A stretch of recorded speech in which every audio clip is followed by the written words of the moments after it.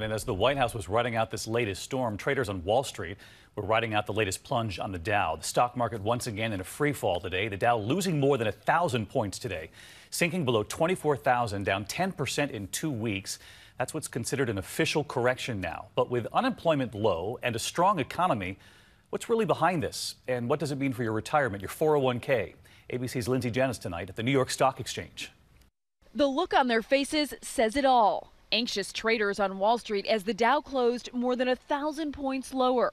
Coming on top of Monday's massive sell-off, the largest one-day drop in history, the Dow is now down more than 10% from its high in January. That's considered an official correction. Tonight, investors tell ABC News the fast and furious sell-off is actually about anxiety the economy is doing too well, too quickly, and fears the Federal Reserve may have to hike rates more aggressively this year in order to keep inflation under control. The real concern is that if we get good news, it suggests that actually maybe our economy might be overheating. The president tweeting after Monday's losses. In the old days, when good news was reported, the stock market would go up. Today, when good news is reported, the stock market goes down. Big mistake. Tonight, some economists also say the president's tax cuts could actually be adding to all of this by stimulating an already improving economy. And the question, who pays for those cuts later on?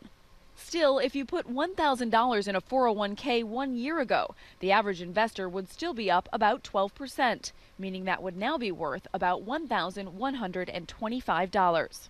Lindsay Janis keeping it in perspective there for us. She's on the floor of the New York Stock Exchange tonight, and many investors, Lindsay, have been saying that this volatility might in fact be here to stay. That's right, David. Many investors telling us that this correction is a reality check that rock bottom interest rates may be over. And when interest rates move higher, stocks can often move in the opposite direction. David? We do know that. Lindsay Janis, our thanks to you tonight.